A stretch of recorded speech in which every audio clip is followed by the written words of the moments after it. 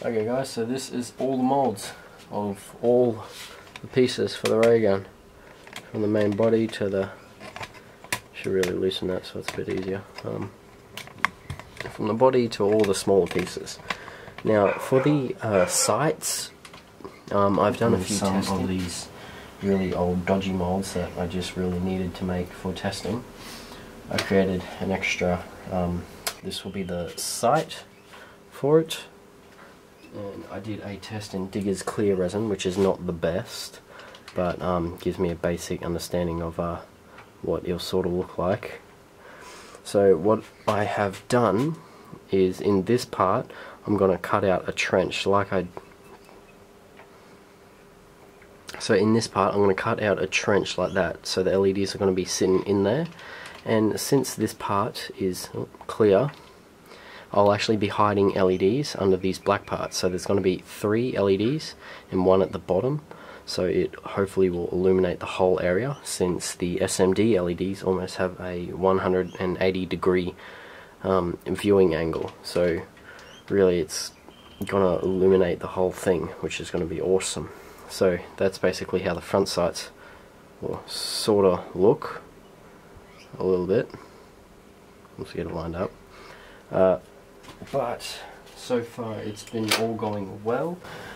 Most of the parts have been, well, the main body has been casted, as you've seen in my previous video. And I'm currently working on fitting all the electronics that are going to be going into this area. And yeah, so what we've got here, this is the speaker. This is where speaker will go. I even put the 4 screw holes so it fits in flush with the bottom. Then I've got the power in slots for the 2 switches that will be going there, and the rest is just clean up work. So right now all I have to do is cast the rest of the pieces. I've got everything from the magazine. I'm actually going to cast a few rather than 1 per ray gun. I'm going to cast maybe 2 or something, and experiment with a few things. But yeah, so far it's going well. Hopefully I can get it finished in time. It looks like I will if I can get the paints, but still one of those things I'm still testing out. I've been working with a few range of paints and a few different types of blacks. I decided to use these visors because they're made out of polyurethane, which is the same stuff that the gun will be made out of.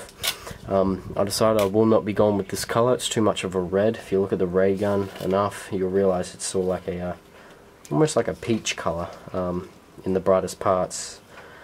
So I'll be getting a certain paint to experiment with. It's called Raygun Mark Red, Model Masters Testers paint, and I'll be weathering it to like this, so it will almost have this similar finish.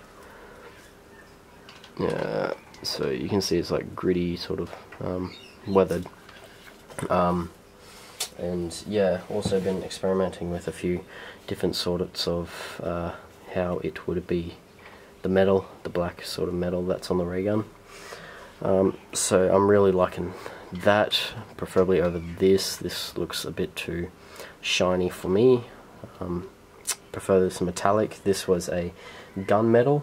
Then I airbrushed a acrylic paint, black, very lightly, and then I did another slight layer of gunmetal, and then I did another sealer to seal it all in. So that looks like the finish that I'm going to get. Gives me sort of this metallic colour that I really like. So that looks like it's going to be the main part of the ray gun.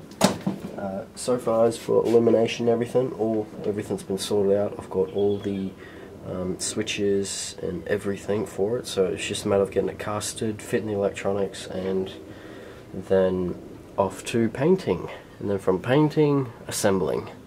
So I've only got, what, about 5 weeks till it comes out, so it's going to be close, but I can do it. So I'll catch you guys soon with an update.